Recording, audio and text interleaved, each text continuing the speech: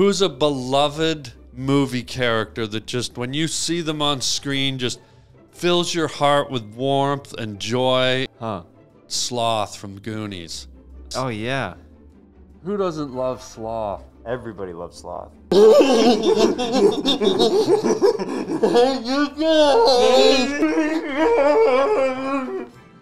Sloth. Sloth, bringing people together still since the 80s. You're riding down the Harland Highway. All right, hold tight on the Harland Highway Show. Harland Williams. Putting my cans on, guy. Okay. This rocket ship's about to launch. Oh. How's that sound? How's my velvety voice sound in your puffy little ears? Oh, smoother than carrot cake. Really? Oh, yeah. Carrot cake with icing or no icing? Oh, you got to do it with the icing. Whoa, I'm that smooth? Yeah. Are you saying I'm like the new Sinatra almost? Oh, yeah. The summer wind came crashing in across your anvil and hammer and coccyx. What's the little... There's another bone. It's the hammer, the anvil, and the coccyx. Your coccyx is in your tailbone. Coccyx. It's Costco. Costco's in your tailbone. Wow. And then, what were you talking about? There's the hammer, the anvil. And then it's the tiniest bone in the whole human body. It's called the coccyx, I think. The coccyx. It's the third little bone in that mixture in your ear. Okay. So I'm sorry, I wanted to get into the podcast, but since my voice sounds like the new Frank Sinatra and carrot cheesecake. Have you been wetting it lately? I think I've been dampening it at night. I put a towel on it, and I wrap one of those tampons with wings. I wrap the wings around it to keep it moist. I can't get enough of it. The summer wind came crashing in across your coccyx, anvil, and hammer. I love booze. I saw Sinatra once. Wait, that wasn't in the song though. I saw him in Vegas once. And he sang that on stage, that line? At the Riviera Casino. I'm not joking. Okay. He had sitting on one of the amps, he had a big glass of what's it called? Jack Daniels or something. It's like a golden copper colored booze.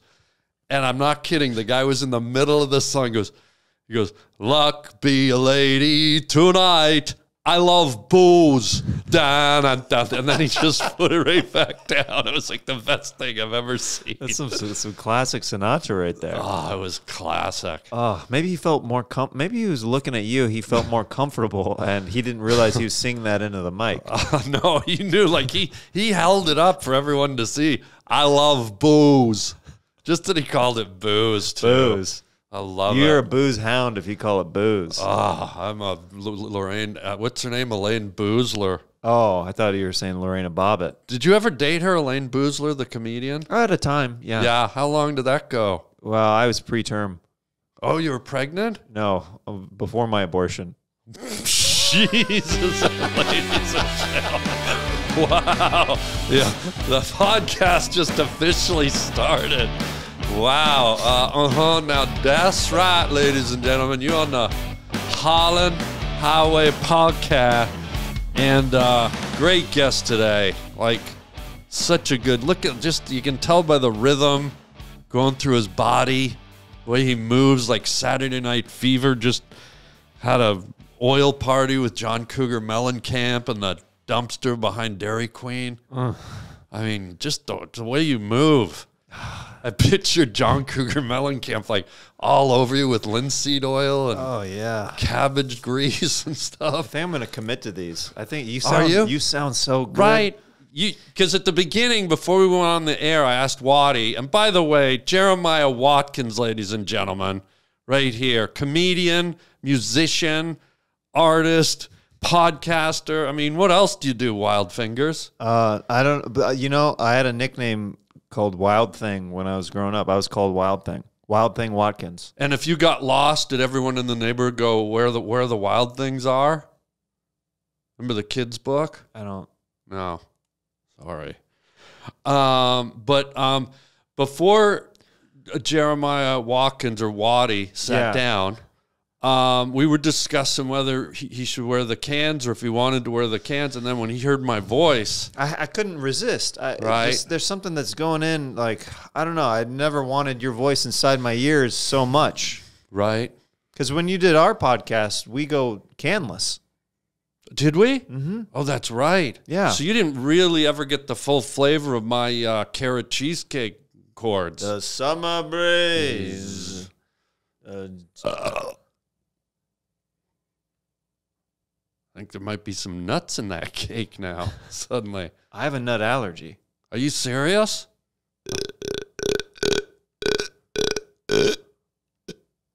Dude, that sounded like an attic door creaking open. Do that again. Sorry. Do that one again.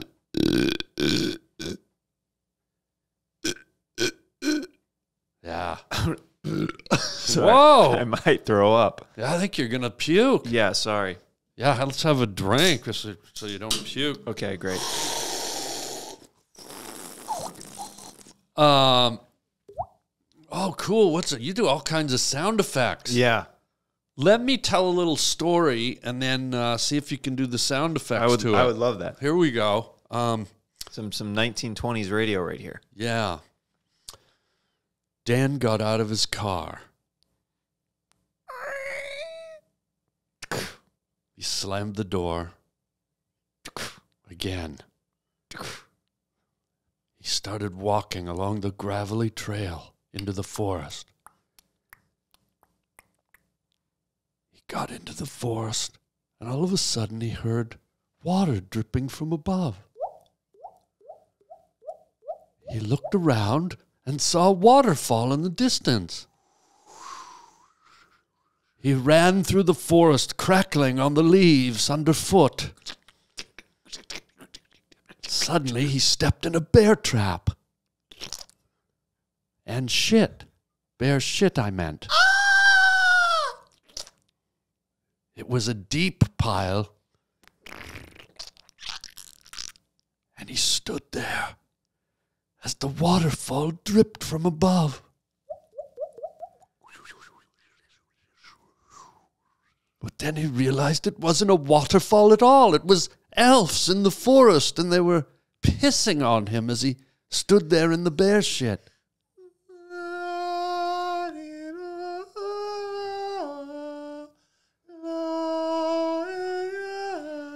It was a choir of elves.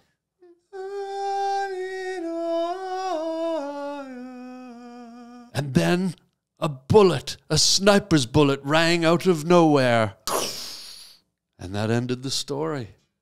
Great work, guy. Oh, thanks. I did my best. It's weird you got assassinated at the end. Yeah, I wasn't thinking that was going to happen in the story. It's usually happy endings rather than a sniper shot to the head and then our main character dies. Right? Here you are in a forest, the beautiful drippings of waterfalls and elf urine. You're standing in a big warm pile of bear shit, and who thought there'd be a sniper in the woods? There's a choir golden showering you. Oh, God. And then all of a sudden you're dead? What is this, heaven then hell immediately? Yeah. I mean, this is the beauty of entertainment, of drama, of being a writer. Yeah. The way you handled it, though. Sometimes you just got to go with it. Your commitment, your ability to not get too emotionally involved and step on the material. Well, you know, me as the Foley guy, you know, you can't be invested emotionally in it. You're just doing the sounds. Yeah. You're the pilot, and I'm in the cockpit.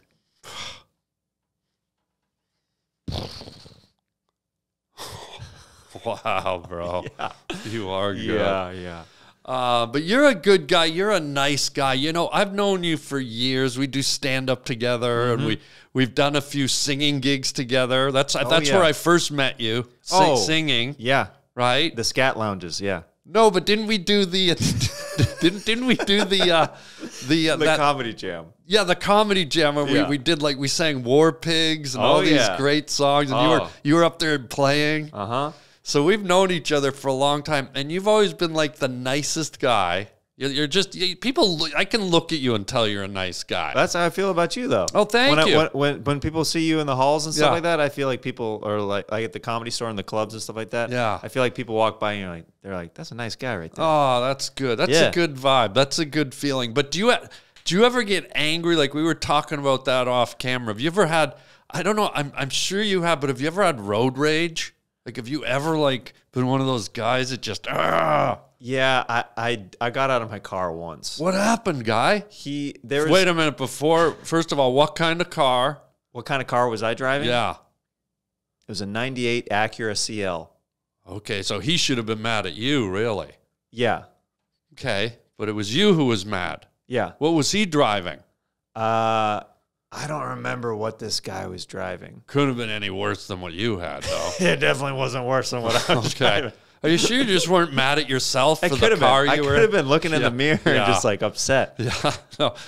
So what was the scenario? Like, what led to you? But I want to hear about you getting out of the car. But what led up to the moment? This guy just kept honking at me over and over. Okay. And there was a car in front of me, and there was traffic ahead. Yeah. And I just got out of the car, and I went to his window. And I go, nothing's moving up there. What are we going to do about this? Yeah. And he was so freaked out that I had gotten out of my car. He thought that I was going to pull a gun on him or something. Really? Yeah, I think that people generally, if you get out of your car, then they think your screws are a little loose in your head. Well, especially in LA, man. Yeah. Because you'll get shot for honking at someone here. Right. So how did you resolve it? I mean, he stopped honking after I confronted him, and then he was just like, okay. Did he roll down his window? No. Wow. It was one of those things where I was talking through the window. No way. Were you swearing and yelling? No, that's what also another thing I think that made it more creepy. I was just like, hey, nobody's moving up there. Yeah. Okay? So quit honking at me. What are we going to do here? And he's like, okay, all right, man, all right. Oh, wow. Yeah. It's almost sort of like a dad lecture. Yeah. Yeah. A little bit. Wow. It happened to me once. Here's the scenario. I was out on a date with this hot girl. Okay. And Is this a true story? Wait a minute. Right away.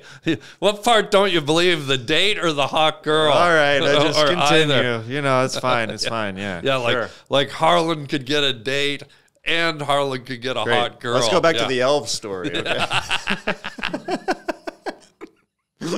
Oh, wow. Power slammed. I did slam you about your car, the make of your car. It's okay. You had to checkmate me. You had to back. Slam me immediately. See, you're seeing the spark of yeah. Slam versus slam. Yeah. Slam ball's coming back, by the way. What's slam ball? Do you remember that? No. It's full contact basketball on trampolines. Oh, really? Yeah, they shoot it in Vegas, and it's like this. It used to be a sport on like ESPN2 in the early to mid 2000s. Whoa. Yeah, they bring it back. You said slam, so I just thought of it. I wonder if they'll ever bring it back for they have the disabled Olympics. Mm-hmm. I'd love to see slam ball for the wheelchair gang. Now, would the people slamming them, would they be out of wheelchairs? How extreme we talking? They're in wheelchairs. They're all in wheelchairs. Just wheelchairs bouncing You're talking around. jousting in wheelchairs? I don't know what they do. Just bouncing in a wheelchair because you got that extra weight with a wheelchair, so you're going to go deep and high. So you're saying off of the ledge, push someone in a wheelchair so they hit extra hard on the trampoline, and then they're colliding in midair. Well, yeah, colliding, and to add an element of danger, have ceiling fans. So you really get your money's worth when you're watching the disabled powered slam or whatever. Yeah. What's it called?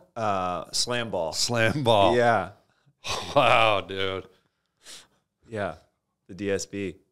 Disabled slam ball.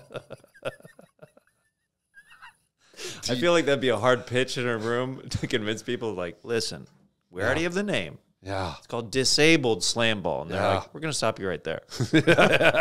Yeah. We don't want to market it like that. Yeah. We want to be maybe the handy-capable slam ball. You know what's great, though? Disabled people would do it. Like, They would definitely. when you'd think that there's something they won't do, like skiing, I saw one on TikTok the other day where a guy with no legs went off a ski jump. Yeah. Or water skiing, Yeah. or wrestling, or like, I love that the disabled are like, screw you, I'm disabled, I can do anything you can do. Yeah. There's a professional blind skateboarder.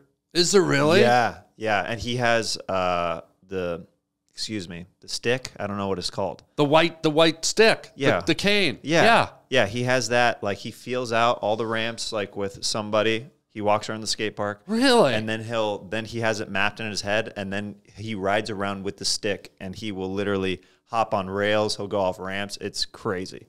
And he doesn't wipe out everywhere? I'm sure he does. I mean, he does, but then he perfects it. He lands it. Wow. He's determined. It's all like memory, like, what's that called? Memory perception, or what's it called? Where your mind just almost plugs it Fills in. it in. Yeah. Yeah. Memory retention, or whatever it's called. Yeah. Holy God. Yeah, that's what I mean. So even though I'm joking about like the wheelchair power slam or whatever, Yeah. they do it. They probably do it. They're nuts. Yeah. They do dodgeball. They do. I think I've seen people in wheelchairs jumping out of like airplanes. Yeah. So anyways, I'm on this hot date, right, with this hottie, right? This is my road rage story. Okay. This is for real though. Okay.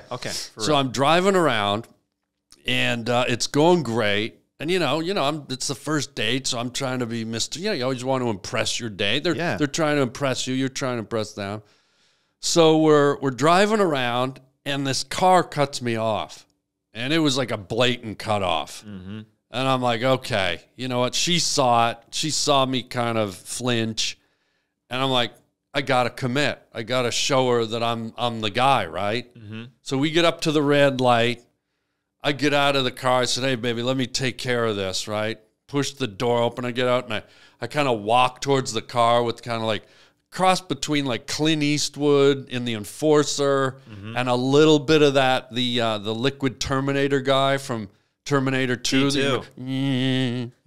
Like a little bit of that, right? Yeah. And then I'm like putting my chest out. You know how peacocks put the tail out? Like You got to puff it out. I'm displaying. Like, so I'm like walking up to this car, and I look back and I see she's checking me out. She's like, oh, that's my man. And I'm squeezing the buns a little. Like, I'm tightening the gluteus. The glutes, just so my almost looks like my ass crack is smiling at her, right? Giving a little wink for what's to come later if she decides to step on the Harland highway. Bingo, baby. So daddy's like doing the walk. I'm like strutting. I'm displaying. And I get up to this car, and I did what you do. I'm in the window. I'm like, and normally I don't get that mad, but I wanted to show her that I was a tough guy. And I'm like, you motherfucker, who the fuck do you think you're messing with? You fucker, get the fuck out of the car. You know what? Don't get out of the car. Fuck you. And then as I'm yelling, I looked and I realized it's one of those autonomous cars with no driver. Well, if you're going to laugh at my stuff. Have you seen them? There's they got these cars now where they got the Ubers with no drivers. They got the Google cars. Yeah. So now I'm committed. Oh, yeah, you got to, because she doesn't know that there's nobody that's not actually driving it. So now I'm like, holy shit. So now what I do is I pull some heat out, and now, I got an audience back there. So and I'm like, you motherfucker, get the fuck out of here. I'll blow your brains out, this type of thing. And then the light turned green. This thing goes. I put the piece back in. I strut back to the car. What's the piece? I pulled some heat. I pulled a gun. Oh, I thought you whipped your dick out. I did, but not at that moment. Later. Oh.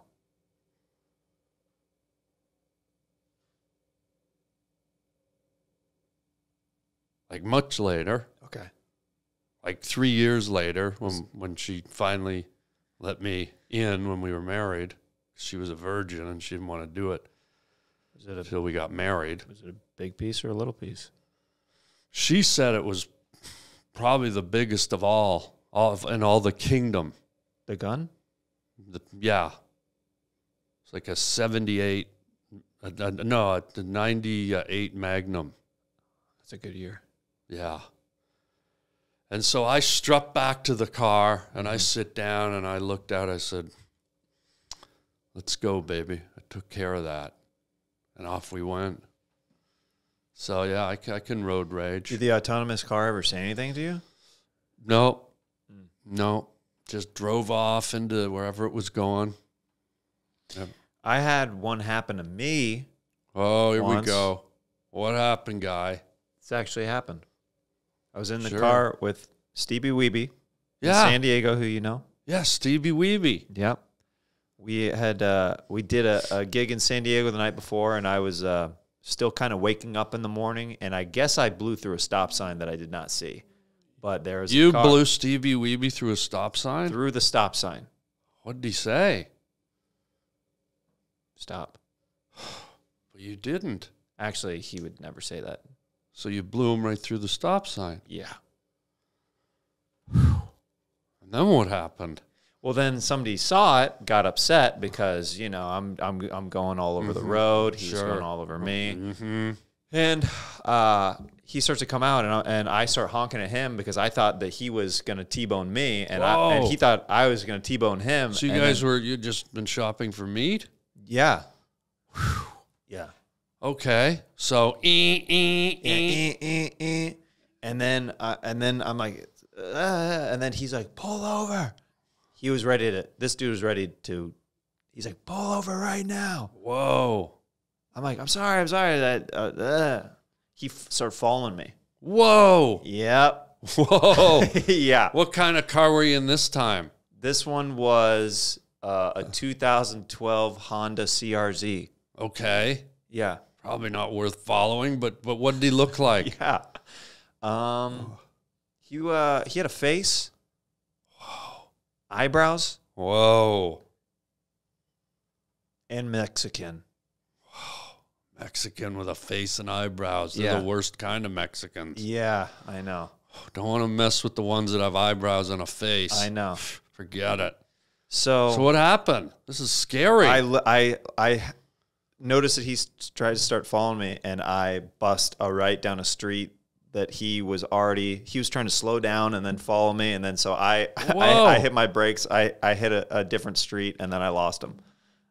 Oh, dude, were you terrified? Yeah, because this dude was ready. Like, Really? he wanted to fight. He legit wanted to fight, and it was 7 or 7:30 in the morning. Whoa. And I'm like, how do you get that hot? That Yeah, early? yeah. It's too early to get that hot. He was probably just leaving a cantina somewhere. He'd Probably. probably been up raging all night. Because of the eyebrows. Yeah. Yeah.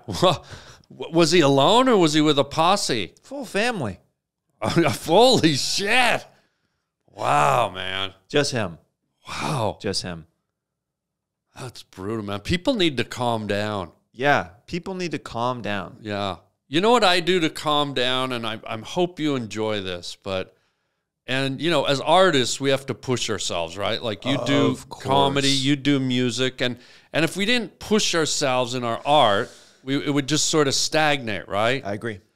So one of the instruments, I don't play a real instrument, but you've heard of air guitar. Oh, yeah. So I do this thing. I wanted to push myself, and as you see, I don't have a chin.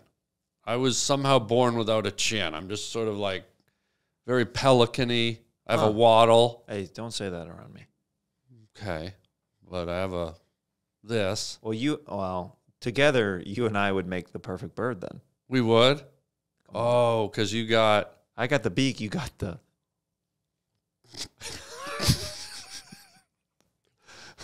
Wait, what would we... What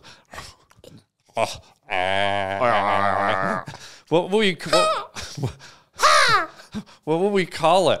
If it was a mixture of me and you, would it be the Haramaya? Jeremiah? Oh, that sounds pretty good. Yeah. Like you go through the Audubon, there's the great auk, there's the dodo, there's the great blue heron, there's the mighty California condor, and the Haramaya. Oh, dude. I mean, every bird watcher would be nutting in their shorts, getting ready to look at that thing. Dude. You missed it. I didn't want them to see it. I know. You got excited about the Haramaya. I forgot about the Foley. Yeah. You know what relaxes me sometimes? What? shaving another man's face. Oh, no way. Yeah. Oh, here we go. Oh, what do you got, guy? Oh, wow. Go ahead. What? You want me to shave your face? Yeah. Great. It's so weird because when I saw you, I was like, God, would I love to shave your face. Yeah. What kind of cut do you want? That's up to you. Okay. You get to choose exactly what you want to do with my facial hair. I think I can tell you what I want in my velvety voice. Okay. Ziggy played guitar, jamming good with Spider and Gilly, and the spiders from Mars. So what I want for you, Waddy, is a David Bowie lightning bolt right through the side of that greasy, oily, salad dressing soaked beard. Okay. Get over here, you son of a whore.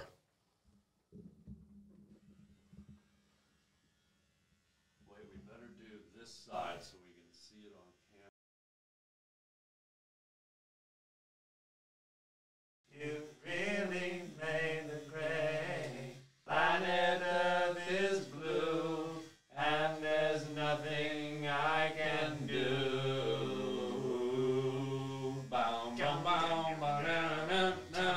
Yeah, I think there's like a little zigzag lightning bolt there, guy. Take a look. Okay.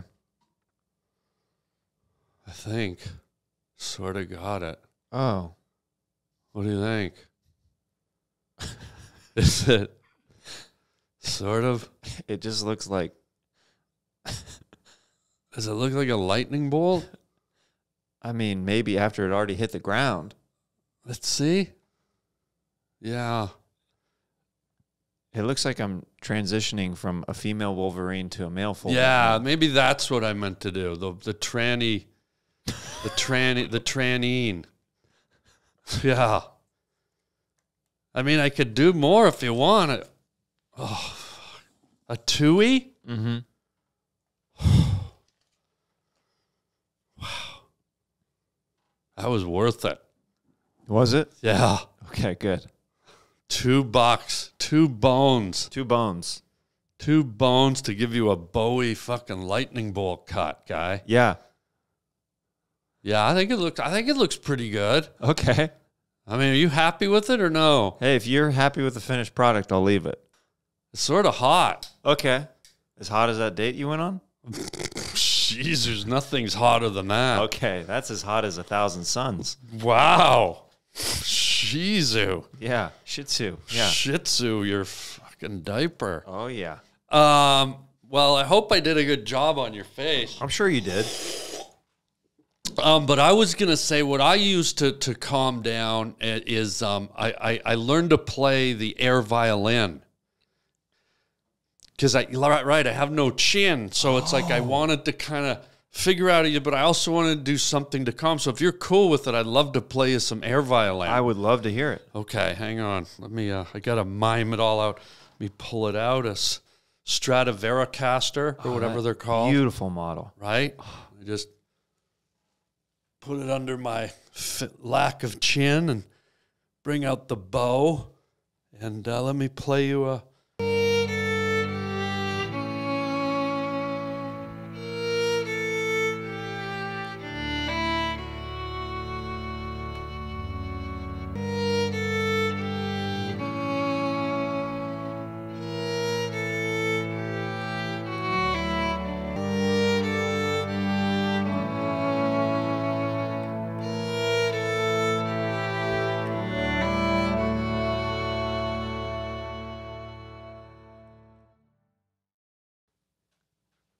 How do you feel? Pretty good. Calm? Oh, yeah. I think that put everybody in a good mood. Yeah. Yeah. You know what else calms people down, Waddy? What? Beloved characters. We're in the entertainment industry. It's true. You love movies. I love them. Who's a beloved movie character that just, when you see them on screen, just fills your heart with warmth and joy and just like, oh, and just the world seems at peace? This is a specific one, but it's Steve Martin in Dirty Rotten Scoundrels. Oh, wow. As Ruprecht. Oh, yeah. He was kind of like, how did he go? Kind of like a mentally challenged character, right? Yeah. Like, how did he talk? He was... Well, he talked like this. Yeah. Excuse me. May I go to the bathroom? Yeah. Thank you. And that just put everything at peace for you? Oh, yeah. I love that character. When you just did it, it just calmed me down. Yeah. He's banging on pots and pans. Yeah. Just if you haven't seen that movie, it's with Michael Caine and Steve Martin. It's an old movie, but I've watched it a bunch with my dad, and it's like one of my favorites. Oh, it's classic. My character is, guess who it is? Huh. I don't think there's any character that puts a smile on our faces and makes us feel more relaxed and beloved than Sloth from Goonies. Oh, that's a good one. Right? That big goofy nut, this big puffy face. Oh, yeah.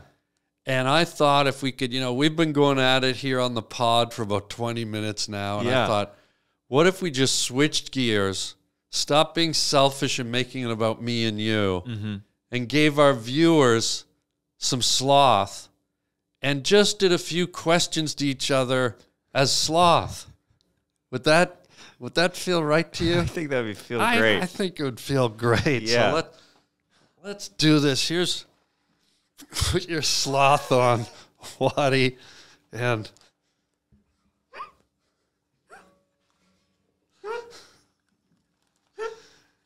here's 3 questions for you.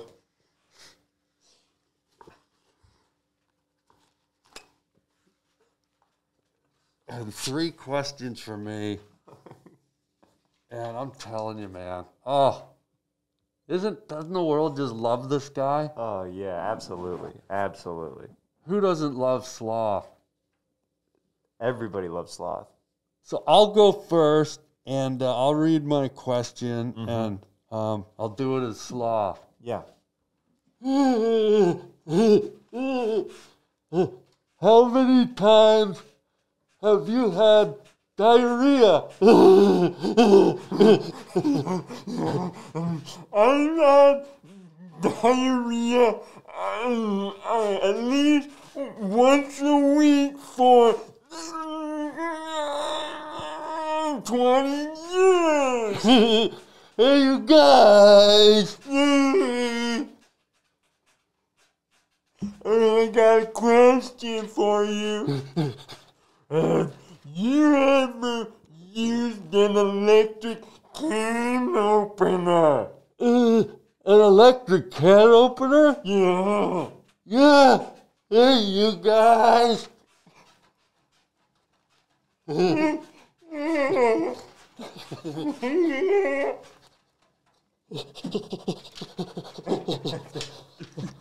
Do squirrels like meatballs and ginger ale? I know they like my nuts. Hey, you guys. Hey. Do you have a friend named Diarrhea? Hey, you guys. Do you ever have diarrhea on a helicopter?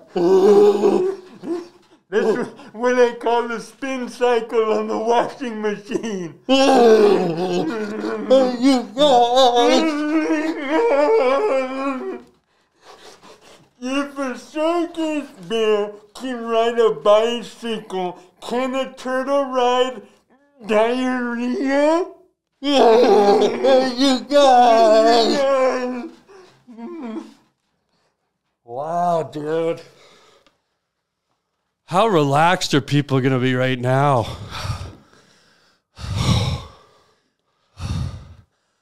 Like, if people aren't just glowing right now, like they're probably sitting there watching the podcast and they're like, just like, wow, like calm, centered. Oh, yeah. Like their core right now is probably just like, Oh, a Zen, like we might have been doing yoga or ASMR or anything, like to really make people feel enlightened and good. and I got to tell you, I don't know how you feel. I'm going to ask you, but I feel really centered inside. I feel really calm right now. Very like leveled. I let out a lot of demons. Yeah. Sloth. Sloth, bringing people together still since the 80s. Right? Yeah. He's still bringing people together. Still after all these years. How does he do it, that gingivitis, halitosis riddled freak? I think there's a little sloth in all of us. I think that's how he does it. When was the last time you had a baby Ruth? Wow. It's been a while, guy. It's been a minute, right? When was the last time you had a baby Ruth? Probably over 10 years. When was the last time you had Ruth Chris Steakhouse? I've never had it. It's time. Are we going after this? Do you want to? Yeah. Who's going to drive? I've got a 2012 Honda CRZ with your passenger seat warming up right now in the hot sun. And no one's getting in our way with you at the wheel. No way. I'm in. Let's go tonight. Okay, great. Hey, everybody. Check out my merchandise at harbling.com. Yeah, most people just slap some letters or images on a t-shirt or a hoodie, but not me. Yours truly. Guess what? I draw my own designs. At harbling.com, you can see tons of my hand-drawn t-shirts. You can either buy the original or you can buy a print. And man, oh man, wear them loud and proud. I love making these designs for you guys and keeping it personal.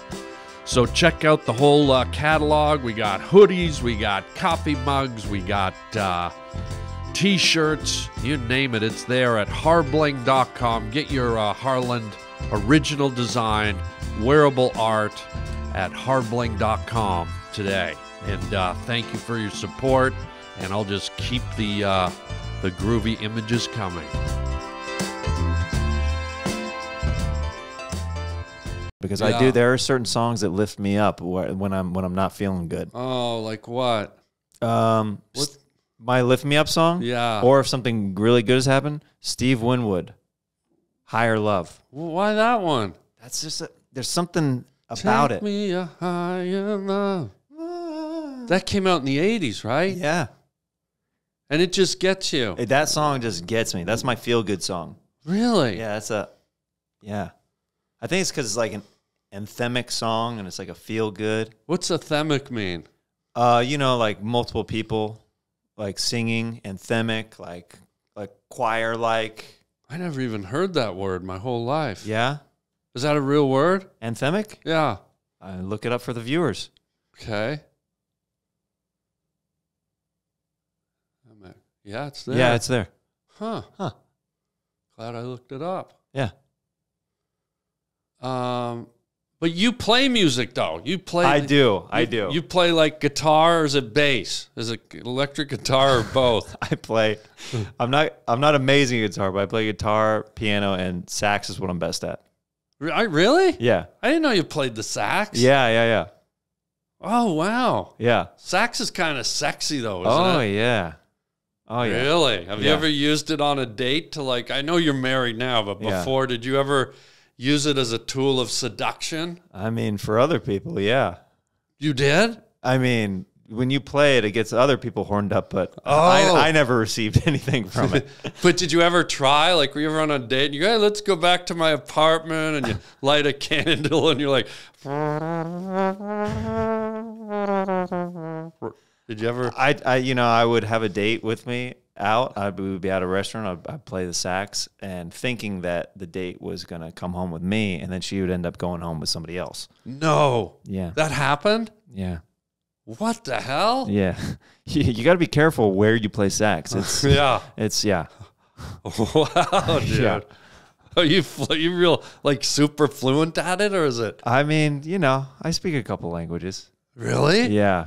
Like you could just wail on it, or are you kind of like a practicing, like kind of just Oh no, I mean, So- I can play some fun stuff. really? Yeah, yeah. I'm impressed, man, because I can't play an instrument. No? No, so I'm like, I mean, I can improvise a bit on the piano, Yeah. but I'm always jealous of people who have the discipline and the ability to learn an instrument. And you know, like 4. Well, you've got you get that summer breeze, The summer wind, The summer- came crashing in. the summer's eve, the douche I use came crashing came in. crashing in. I love douche. That'd be a great ad for him back in the day. Sinatra. The summer's eve. Sinatra did I a, love douche. Sinatra does a douche commercial. Yeah, yeah. Oh my god, that would be good. That's a good one. You know, it's funny too because you look at the advertising world nowadays, and I wish people thought outside of the box like that. I know. Like just And get inside the box with summer's eve. I love douche. But just like you look at ads nowadays, and I was watching the other day, there was a Coke ad, and there's a bunch of kids like going around on a skateboard, and they're dancing, and they're all dressed in purple and pink and spiked hair. Yeah. And it was like representative of the world we live in, but it just felt so kind of phony and glossy. Mm-hmm. And when you just did what you did, even though we were joking, I thought if a man walked out and did a fully committed to a douche commercial, Oh, so memorable. like it's so memorable and it's so ridiculous that I think it would resonate with people. Yeah. And that's what they used to do with advertising. And now when I see an ad like the flashy Coke thing, and I go, okay, well produced, visually it's moving, Yeah. it's done well. But it's so empty to me. Like it doesn't resonate. It's just like nothing, Yep. right? And they probably put $20 million into it, but nothing to me in the advertising world seems creative and kind of standing out anymore. I miss like the Budweiser frogs and stuff. Yeah, Yeah. like the Bud, like Bud, Why? and the what's up, you know, like even though Yeah. they were annoying. You remembered them. I mean, we still Right. years later that Right, you remember them, and at least they were creative, and they created sort of almost a cultural moment. That's kind of what I like to do with my stand up. It is. Yeah, tell me. Is like, listen, I might not be the guy that killed the hardest that night. Right. But there's a good chance you're going to remember what I did. Yeah, that's right. Yeah. Because you always do stuff that's sort of visual like that. Yeah. Like what's the song you do the parody of, and then you just like butcher it? Oh, Blink 182. Yeah. And, Yeah. And you just like make the most ridiculous faces and just fucking keep going with the crowd. Yeah. Yeah, no, that's the stuff that's missing, you know? And I find everything's like so homogenized and safe nowadays. Yeah. And that to me is starting to jump over into movies now. Oh, I know. Right? Well, yeah. Movies definitely feels too safe, like they're not taking chances and stuff Yeah. like that. Especially with comedy. Yeah. Yeah. What? So I want to share a story, and this Oh, is a here real we glow. Harland story. Here we glow. This is a real Harland story. So Harlan and I have known each other for years, and you could say that our love language is riff. Yeah. Riffing is our love language. Yeah. So, but there's some people that if they are not aware what's going on, they get really lost when you and I start talking. Yeah. Like this whole last hour. Yeah. Yeah. Yeah. So we're in the green room of the main room of the Comedy Store, and you and I are talking. And Tim Dillon happens to be in the green room with us. We're all waiting to go Dilly. up. Big Dilly, they Big call Dilly. him. Yeah. And you say to me that you've fallen upon hard times, and that you've had to take work as one of the elves at the Grove during Christmas time to help pay bills and stuff like that. And I said, oh, okay, well, any way I can help out. And he said, well, you could come by. I was like, okay, yeah, I'll come by with my son. What time should we show up? And he said 2:30. I go, okay, yeah, you can get up from his nap in the afternoon. And you go, no, in the morning. And Tim could not follow what was going on. So he really thought that you had fallen upon hard times. And he was looking at you like, he's like, is everything okay? And you and I just kept going with it for the longest time. Yeah. And it made me laugh so hard because it was like him watching a ping pong match. Yeah. And him genuinely, I remember. And he was just like sitting in the corner, like Big Tim, and it was just us in this big green room in the back. Yeah. That's my favorite. And you know what's funny? I haven't done a lot of stuff with Tim. In fact, I think that was the first time I was ever sort of alone with him in a room. Yeah. So I think he didn't really know much about me in person. Yeah. Had you interacted with him before? I've known him for years, yeah. Okay, so he didn't really know what he was getting with me. I know. Oh, that was so classic. It just like it was like joke upon joke, inside jokes for me because I'm like in the corner of my eye seeing him not knowing what's going on, and you and I just keep going for like 10 minutes straight. We always do it. Whenever we meet, I doubt we've ever had a serious conversation. No. I've actually made a point for this podcast. One of my final questions, I'm going to ask a serious question because I said, when I sit down with Waddy, what's something I've never done with him? And I thought, I've never really asked him a serious question. We don't have serious conversations. Yeah. But I thought, I want to ask you at least one question. Okay. This is a good set because you mentioned your son. Yeah. So we're in a wild world right now, you know, whether it's politics, whether it's social stuff, whether it's, you know, gender stuff, whether it's violence, whether it's crime, whether it's defund the police, whether it's the Ukraine, like whether it's AI, like it seems like more than ever, there's like a tidal wave, a tsunami of crap coming at us. How old's your boy? So the first one is like 2 in a few months. There's 2 and some change, and then the baby he's like 5 weeks old. Wow. So my serious question is, because I was really thinking about this, because I knew I thought you only had one kid, but you just had the new one. Yeah. Congratulations, by the way. Oh, thank you.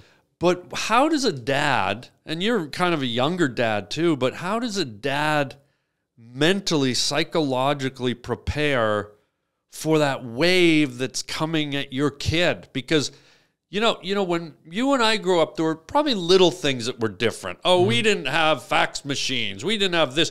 But now it seems like there's this much difference between dads and their kids because shit's happening so quickly. Is that daunting to you? And how do you in your head prepare your children? Honestly, this is the first I've thought about it. So anyways, my dad's an ostrich. He's down at the petting zoo. Do you want to go and see him later? I should have just stuck with the bullshit. I mean, why did I have to ruin it? No. I just got a wave of anxiety as you started describing all the things and I have to talk to my son and stuff about. I'm like, I'm just trying to get by day to day right now. I know. Well, I think that's why I asked, because just for us on a daily level, and I hope I didn't cause any anxiety, but I'll be driving home just reflecting. Smash over the cliff. You're going to road rage on the way home. But I guess I knew you had boys, and I knew you're a nice guy, and I thought, how do you get ready for that, to talk to your kid about all this stuff? Is it a daunting thing, or is it just like, hey, just let it happen? I think it's more. Well, for me, I think I have to let it happen. Otherwise, I'm very good at compartmentalizing, sometimes almost to a fault. Okay. Where I'm very in the present and very now, and sometimes I try not to think too far ahead with certain things. Why does that mess you up? I think that if you're too focused about like stuff that could or could not happen, that it's a waste of time and energy. Yeah, I think you're right. I think so. That's true. That's true, because you can't alter it. You can't affect it. Yeah. I mean, obviously, like, you know, you try to set yourself up where, you know, you're paying your bills and stuff like that, where you know, like, ahead of time, that kind of stuff. But as far as, like, relationships and that kind of stuff, I try to be, like, present and in tune to the now. So, like, as things happen with my son and he's starting to learn more, I'm kind of figuring that out. Because, like, as he's becoming a kid, I'm figuring out how to be a dad and how to even talk to a kid along the way. And Right. then my wife is also helping me because she's amazing. She's like a social and emotional learning specialist. So she's like literally on the pro side of raising kids and interaction and stuff like that. Yeah. And I'm the You're just hanging in there. I'm the disabled slam ball guy. And you're this close to the ceiling fan. Real close to that ceiling. Wow. Yeah. Wow. Yeah. So you think maybe your wife's maybe better adjusted at dealing with the kids than you are? Yeah. On a like a psychological level, maybe? For sure. Yeah. Interesting. But I can ground her in a way where I can be like, I think we'll be okay if we don't, don't put as much pressure on certain things. I see. So you can be a little bit of the anchor if she overthinks stuff. Yeah. And is there, and I'm not trying to raise your anxiety level. I'm just curious. It fascinates me because I look around and see all the hurricane of crap that sort of gets into all of our lives these days. Like, there's a lot more than it seems there used to be. So, and this will be my last question, but is there one thing in particular you think that kind of is coming at you and the family and the kids where you just go, oh, I don't want to deal with that, or that's going to be a tough one, this particular thing? Or is it all just one big mishmash? There's not one particular topic or anything. Yeah. Well, it'll be interesting. It's more like just because I grew up with such a religious background. You did? Okay. I did. So, but I think my wife and I think we've kind of agreed that we're going to be kind of like pretty hands off and kind of like, well, what do you think? Like, what do you want? For religion, you mean? For religion. What religion is it? I grew up Protestant Christian. Okay. Yeah. And was that religion kind of one of those ones where you get the sense they're overbearing or overpowering? Yeah. So your parents were kind of like... As a kid, I was terrified of hell.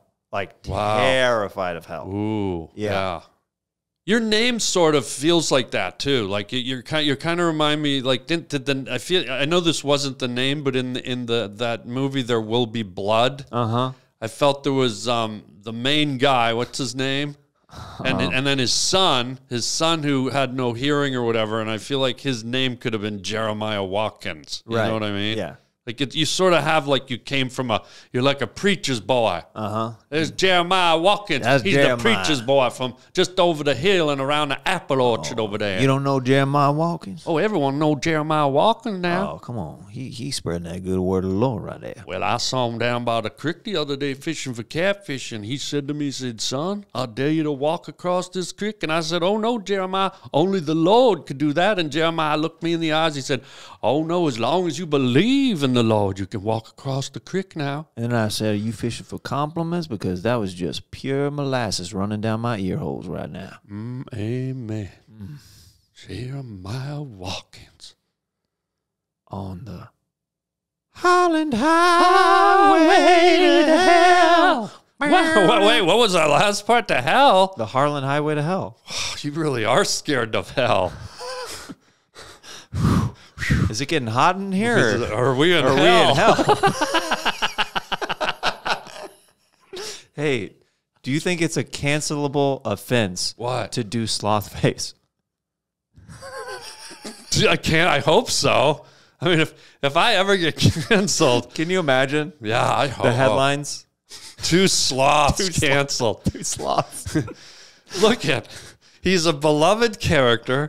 That's how he sounded. That's how he sounded. That's how he looked. We're just doing an impression. We're actors. And we were doing the character. Yeah, that's all that we were doing. But more than that, what we were doing, Jeremiah Watkins, we were bringing joy to the flock, world. to the world. Oh, I thought you were doing like a 3-Dog Night. Jeremiah was a bullfrog. Oh, like joy to the world, all the boys and girls. Joy to the fishes in the deep blue sea. Joy to you and me. Yeah. No, I wasn't doing that. I was doing bringing joy to the flock.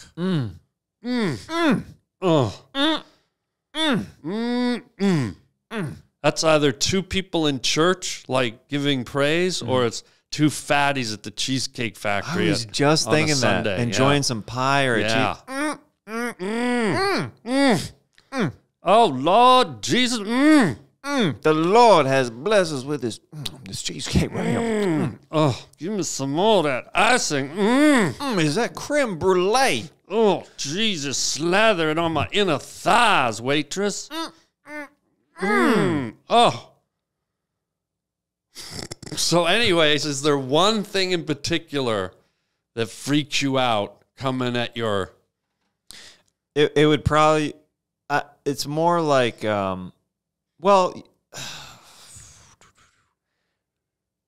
okay, if we're being real... Yeah. It would be... I would have a pretty hard... There's some alcohol stuff in my family. Okay. I'm going to approach it from try to be as cool as possible. Right. But like secretly, like I would rather my son not drink at all. Right. Because my family has like issues with it. There's been alcoholism in your family? Yeah. And they say that can be hereditary, believe it or not. Oh yeah, passed down. Yeah. Yeah. Did it affect you at all? I've never drank, so it has affected me. So it has affected me on the inverse, you know? Yeah. So that would be one of the only topics where I'm like, I haven't even thought of even how to tackle or approach that, because it would be easier if he's like, I don't want to. I'd be like, oh, what a relief. You know what, though? I'll say this because I think sometimes good parents set good examples. Mm-hmm. And my folks rarely, ever drank. Yeah. Like, rarely. And growing up watching them, it really made me very disinterested in drinking. Like, I never really have been much of a drinker, and many alcohols I've never even tried. Like hard alcohols. I've had beer. I've had a couple of wines. Yeah. Rubbing alcohol, I'll drink that all day long. Yeah. Because I like to rub. Mm-hmm. One out. But, so that I get it. That's when you don't necessarily want your kid to get the devil's teardrops inside of them. No. Yeah. Good for you. I'm glad you're cognizant of that. I was just watching an interview with Letterman the other day, believe it or not, on YouTube. Yeah. It was an older one where he was talking about how he started drinking at 9 years old. His father gave him a mixed drink and said, "Here, son, try this," like just because his dad liked to drink. And David said and I'm quoting his direct interview, he said he loved it so much he never stopped. Wow. So he drank all through high school, all his buddies loved it, and then college where it got to a bigger level. Of course. And then he said out of college his friends started dropping off, not dying, but you lose contact. And then he started to realize he was sort of drinking alone. And then I think he said he was like into his mid-40s where he finally just went, I'm going to die if I keep doing this. Wow. But that sort of came right from his father literally handing it to him. Mm-hmm. So hopefully in your case, like by not making alcohol a presence in front of the children, hopefully it doesn't pique their interest. Yeah. Okay. I'm glad I asked. Our first serious convo ever. How do you feel about it? Pretty rough. You do? No, it's all right. Are you sure? Yeah. I mean, because we can I can never ask you another serious question ever. I think maybe we should live there, I think. No. Wait, you want me to ask another serious question or no? Tell me about your childhood, Harland. Are you serial? We're opening it up. Okay. What do you want to know about it? Okay. At what age did you first feel shame? Wow, that's a great fucking question, man. Yeah. First feel shame. That's a really good question. Yeah. I remember there was a pivotal moment for me. I think it was probably like 9 or 10 or something. Uh-huh. And we're up at our cottage, and me and my cousin found a little frog. And I loved animals. I loved frogs. I loved everything. But for some reason on that day, like the Lord of the Flies got in me, and I just, children are curious, and children want to know things, and children aren't inherently violent, but at some level we were wired violent, or we wouldn't kill, and we wouldn't have eaten, and we wouldn't have survived. So for whatever reason on this sunny morning, here was this cute little frog, and I said to my cousin, I go, what would happen if we poked a stick into its stomach?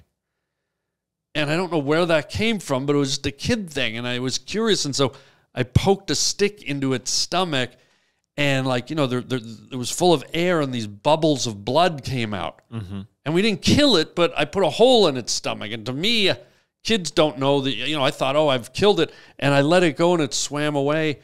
And I felt so much shame. Like that night, I remember I was laying in bed, and I just started crying in my bedroom, and my mother was in the living room. She goes, what's wrong? And I went out, and I crawled up on her lap, and I put a stick in the froggy, and I was just so ashamed, and I think that might have been the first time. Yeah. It was tough. It was weird, but I always remembered it my whole life. It was vivid, and it taught me not to follow those impulses, because as a child, you don't really know. You don't know what's going on with your body sometimes. Yeah, and your mind. Feelings, and yeah. you sometimes react. You do something, and then Right. you're like, oh, what did I just do? So I think that taught me, I didn't like the feeling of shame and guilt.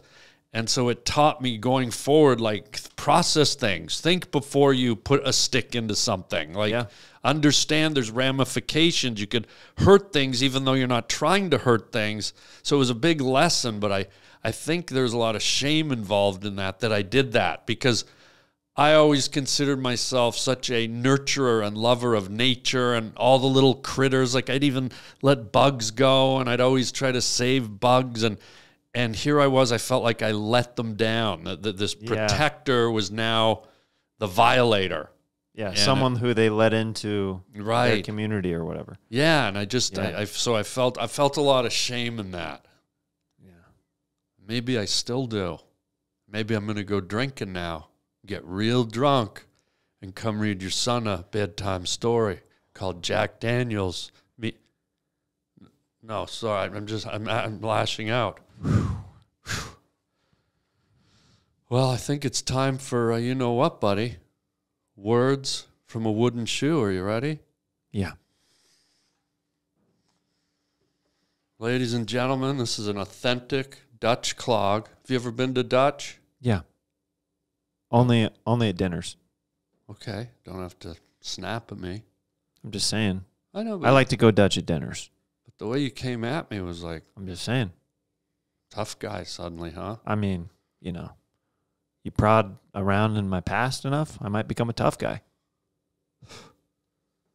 Maybe I'm going to go to the store and buy some tampons with wings and stick one on your face and wrap the wings around your temples so you have a tampon face. Oh, because you're threatening to break my nose and it needs to catch the blood that's going to come out of the nose into the tampon? Is that what you're saying? Probably.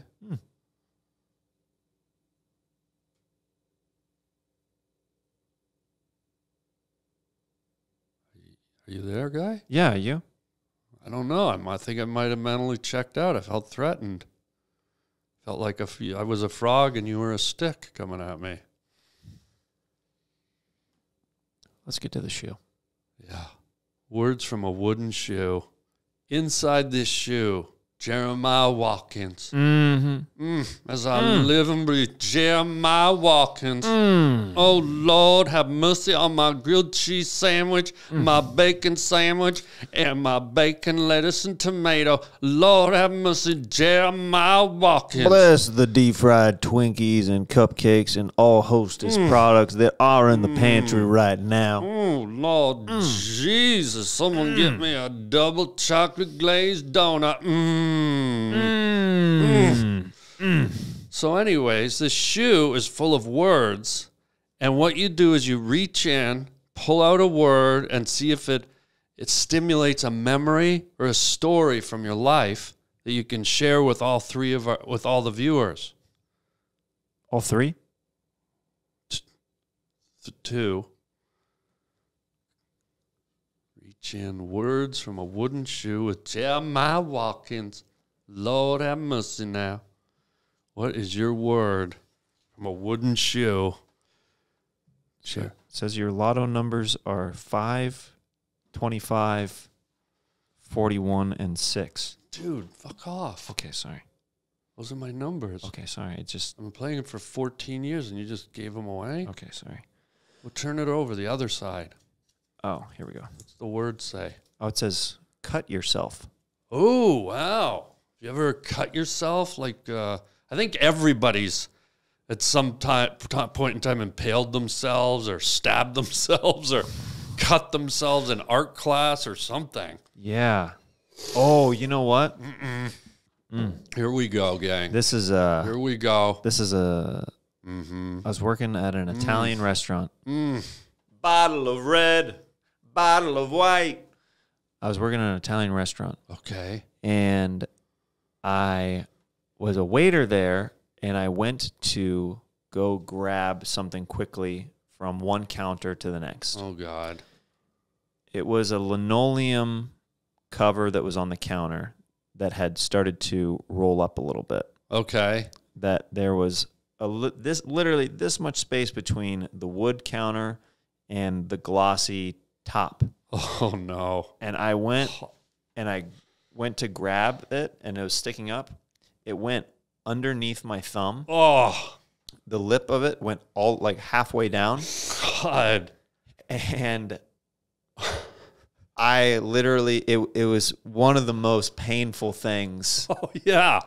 I mean, that's literally what they do to torture people. Yeah, they tore this the bamboo under the Yeah. fingernails. Yeah. Torture treatment. Went halfway down. I started to bleed and bruise immediately, and I almost passed out on the spot because it was so painful. Oh, my God. They had to sit me down. I was like, oh, I don't feel good. Oh, my God. Yeah. So that, like, literally, the cut yourself one, that triggered that immediately. That jolt of thinking that you're grabbing just like, I was grabbing like a bag or something, Yeah. but it was up high enough, lifted where it went. It was just it was at the perfect Perfect spot. angle. And how weird is it that it was perfect. It went right under the nail. I know. Like, it could have been anywhere else. It could have been anywhere on my thumb. It would have maybe drew a little bit of blood just from poking it, but like it just hit perfectly. And did it like kill the nail and then It took like forever for it to grow out. But it turned black, and then so now when Yeah. you're going out with girls, you got like black nail. yeah. Oh, I'm God. goth on only one thumb. Yeah. But it doesn't look goth. It looks rotten. It doesn't does. It? Yeah. It looks like something like is about to die there. Yeah. Yeah. It's all Oh, like dude. purple and bloody, and yeah, it's gross. Oh, God. Sounds like you need a summer douche. Just stuff your thumb in the douche bottle. There you go. Child. Things are not gonna get easier. I got to douche that thumb now, child. Jeremiah Watkins. Yes. Buddy, before we roll out of here, tell the good folks, all five, the folks watching, like Five? No, I had a garlic bud okay. in my throat. But tell the folks where they can see you. Tell them about your beautiful podcast. I was on Jeremiah's podcast recently. Check it out. We had a riot. Yeah, check out Harland on Scissor Bros with me and my brother Stevie Weeby. Yeah. He couldn't be here today. He's working on his album at the moment. Yeah, one day we'll have both of you guys on Yeah, here. would love that'd be that. a riot. But yeah. check out Stevie's album when it drops on his Bandcamp. I think he's putting it out through there and stuff like that. Okay, yeah. But yeah, you recently did, it'll come out in the next month or two. You did a stand up on the spot. Oh, episode yeah, up at the up at the Comedy Store. And I felt so bad because I forget what happened, but that night I showed up and blah, blah, blah, blah, blah, blah. And then when I got home, I looked at your text and it said, Harlan, make sure you don't wear a black shirt.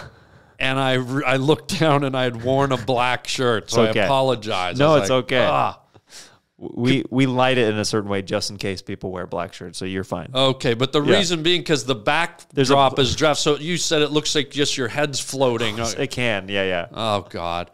But tell them about your stand-up comedy Yeah. tour, where they can find out about your dates, all that. Tickets at jeremiahwatkins.com. I'm going to be in Dallas and Fort Worth coming up. Oh, wow. Bakersfield, California, Tacoma, Washington. There's a bunch of different places that I'll be jeremiahwatkins.com. And then I've got a special that's out on YouTube called Daddy.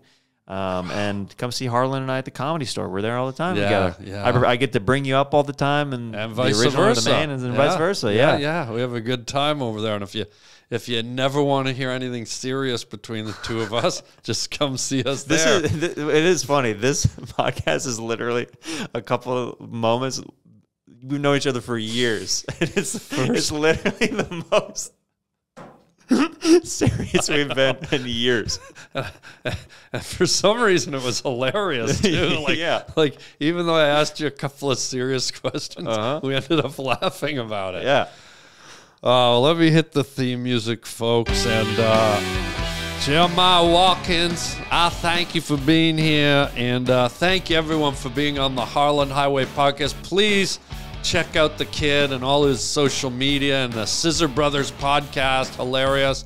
And until next time, everybody, chicken chow mein, baby, and amen.